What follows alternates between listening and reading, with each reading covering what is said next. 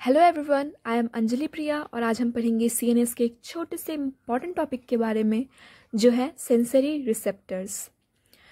Exams में question आते हैं कि रिसेप्टर्स क्या हैं, उन्हें क्लासिफाई कीजिए और उनकी प्रॉपर्टीज़ के बारे में लिखिए। तो यहाँ हम पढ़ाई भी कुछ वैसे ही करने वाले हैं। तो what are receptors?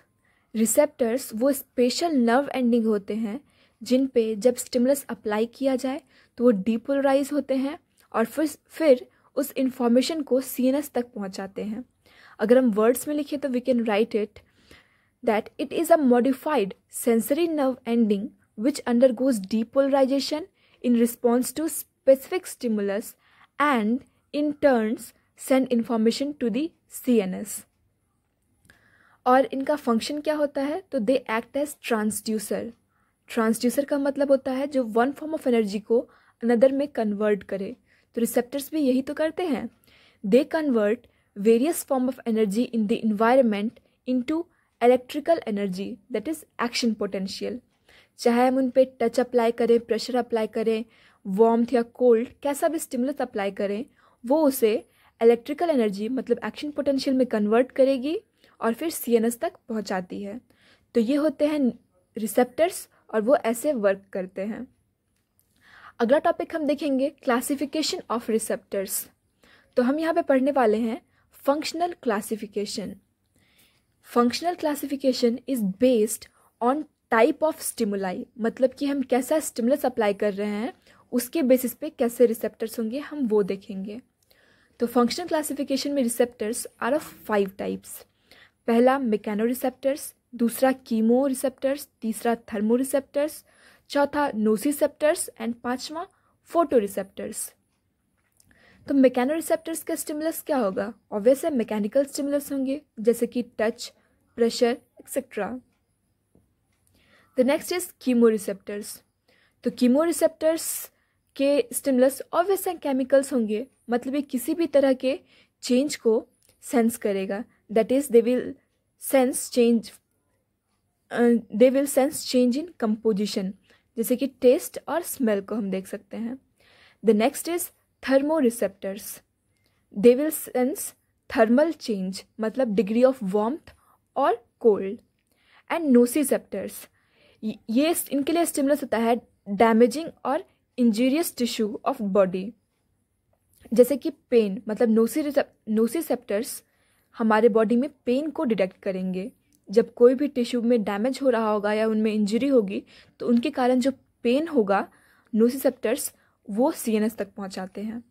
The next and last one is photo receptors. Photo receptors का स्टिमुलस होता है इलेक्ट्रोमैग्नेटिक वेव, जैसे कि लाइट। हमारे आईज में प्रेजेंट होते हैं रॉड्स और कोन्स, ये रिसेप्टर्स होते हैं फोटो रिसेप्टर्स और ये सेंस करते हैं लाइट को। एग्जाम्स में कभी कभी एमसीक्यूज आते हैं मैकेनो रिसेप्टर्स के बारे में थोड़ा डिटेल में कि वो कितने टाइप के होते हैं और वो क्या क्या सेंस करते हैं। तो यहाँ पे हम हल्का सा मैकेनो रिसेप्टर्स के बारे में पढ़ेंगे कि दे आर अगेन और 5 टाइप्स। मर्कल डिस्क और Meissner corpuscles, the next is पक्सीनियन corpuscles, third is रफिनीज and organ, fourth cross and bulb and fifth is naked nerve ending. Merkel disc और मीजनर कॉर्पसल्स इनके stimulus होते हैं touch. यहाँ हालांकि ये tactile मतलब ये प्रेशर पोजीशन को भी सेंस करते हैं, पर यहाँ पे हम मेन स्टिमुलस की बात करेंगे सिर्फ। तो मर्कल्स डिस्क और मीजनर कॉर्पसल्स के मेन स्टिमुलस होता है टच। पक्सीनियन कॉर्पसल्स का मेन स्टिमुलस होता है pressure that is sustain touch. रफिनी and organ warmth को डिटेक्ट करती है और टच और प्रेशर को भी, पर क्रॉस एंड बल्ब्स कोल्ड को डिटेक्ट करेंगे। And naked nerve endings will detect pen and injuries. तो जो अगला और सबसे इम्पॉर्टेंट टॉपिक है वो है प्रॉपर्टीज ऑफ रिसेप्टर्स और क्या क्या लॉज को वो फॉलो करते हैं। तो सबसे पहले हम देखेंगे लॉ ऑफ एडिक्वेट स्टिमुलस। इसका मतलब होता है कि एक रिसेप्टर जो है वो पर्टिकुलर फॉर्म ऑफ स्टिमुलस को ही रिस्पॉन्ड करता है, वो भी तब जब वो एडिक्वेट अमाउंट में प्रेजेंट हों। तो law of adequate stimulus states that it will respond to a particular form of energy to which a receptor is most sensitive for. जैसे कि रॉड और कोन ये सेंसिटिव होते हैं लाइट के लिए, तो इनके लिए एडिक्वेट स्टिमुलस क्या होगा? Light. And the next property is adaptation, मतलब कि वो एक स्टिमुलस अगर हम उन पे बार बार अप्लाई करें तो वो कैसे खुद को अडेप्ट करते हैं। When stimulus of constant strength is applied to a receptor, this will decrease the frequency of action potential in its sensory nerve. This is called desensitization.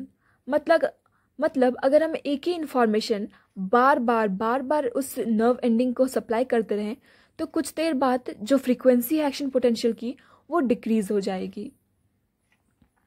ऐसा होता है जैसे कि हम सपोज हम कपड़े पहनते हैं या चश्मा लगाते हैं तो स्टार्टिंग में हमें थोड़ा सा अजीब लगता है, पर कुछ देर बाद हम वो फील नहीं करते हैं क्योंकि हमारे रिसेप्टर्स जो हैं वो अडेप्ट हो गए हैं। एंड ये अडेप्टेशन दो तरह का होता है, फेजिक एंड टोनिक। फेजिक मतलब रैपिडली अडेप्टिंग एंड टोनिक मतलब नॉन अडेप्टिंग। जो रैपिडली अडेप्ट होते हैं वो हैं पक्सीनियन कॉर्पसल्स जो कि प्रेशर को डिटेक्ट करते हैं, एंड टोनिक मतलब नॉन अडेप्टिंग, ये होते हैं पेन रिसेप्टर्स, इसीलिए पेन हमें कांस्टेंट फील होता है। The third law is Muller's doctrine of specific nerve ending, मतलब कि no matter what form of energy is applied, each sensory pathway will convey the same form of energy it is designed for. ये फर्क नहीं पड़ता कि हम कैसा energy apply कर रहे हैं, वो पाथवे वही एनर्जी हमारे सीनस तक पहुंचाएगा जिसके लिए वो डिज़ाइंड है। जैसे कि when touch receptor is stimulated there will be sensation of touch and not warmth. और ऐसा इसलिए होता है क्योंकि हर नर्व एंडिंग रिसेप्टर का एक स्पेसिफिक पाथवे होता है जो कि स्पेसिफिक पार्ट ऑफ ब्रेन में जाके एंड होता है। और हमें पता है ब्रेन के अलग अलग एरिया और स्पेसिफिक पार्ट जो होते हैं वो स्पेसिफिक स्टिमुलाई को रिसीव करने के लिए प्लान किए गए हैं। इसीलिए जब हम टच रिसेप्टर को एक्टिवेट करते हैं तो हमें सेंसेशन भी टच का होता है क्योंकि वो पाथवे हमारे ब्रेन के उस एरिया को एक्टिवेट करता है जो कि टच के लिए रिस्पॉन्सिबल है। And the fourth is law of projection.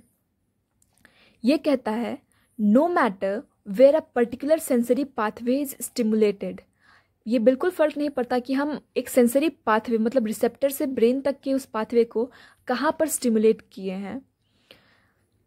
The conscious sensation is referred to the location of receptor. हमारा ब्रेन उस सेंसेशन को कहाँ पे लोकेट करेगा, मतलब वो क्या सोचेगा कि यह सेंसेशन कहाँ से आ रहा है, वो सोचेगा कि वहाँ से आ रहा है जहाँ पे रिसेप्टर लोकेटेड होते हैं। इसका सबसे अच्छा एग्जाम्पल है फैंटम लिम्ब, मतलब कि एक पेशेंट का जब हाथ और पाँव कट जाता है, मतलब एम्पुटेशन के बाद भी वो कहता है कि उसे दर्द उसी पाँव में हो रहा है जो उसे प्रेजेंट ही नहीं है। क्यों? क्योंकि उसका ब्रेन इंटरप्रेट करता है कि ये सेंसेशन जो है उस रिसेप्टर से आ रहे हैं। यहाँ पे ये बिल्कुल फ़र्क नहीं पड़ा कि हम उस पाथवे को कहाँ पे स्टिमुलेट किए। तो फैंटम लिम्ब में क्या होता है that even after amputation intolerable pen and proprioceptive sensation is felt in the absent limb. And the fifth and the last property is law of intensity discrimination. मतलब receptors have ability to appreciate different intensities. That is कि intensity mild है, moderate है या severe है। ऐसा वो करती है दो तरह से, by variation in frequency of action potential, मतलब कि फ्रीक्वेंसी ज़्यादा होगी या कम होगी उसके बेसिस पे वो इंटेंसिटी को डिटरमाइन करेगी। और दूसरा है bye variation in number of receptors activated, मतलब जितने ज़्यादा रिसेप्टर्स एक्टिवेट होंगे उतनी ज़्यादा इंटेंसिटी होगी। तो इस तरह से हमारा ब्रेन डिटरमाइन करता है कि जो सेंसेशन है उसकी इंटेंसिटी ज़्यादा है या कम है, मतलब उसकी फ्रीक्वेंसी को देख करके या फिर कितने रिसेप्टर्स एक्टिवेट हुए हैं उसको देख करके। तो आई होप सो अब सेंसरी रिसेप्टर्स के आंसर्स फ्रेम करने में आपको कोई दिक्कत नहीं होगी। एंड अगर कोई प्रॉब्लम है, कोई डाउट है, then please ask and thanks a lot for watching.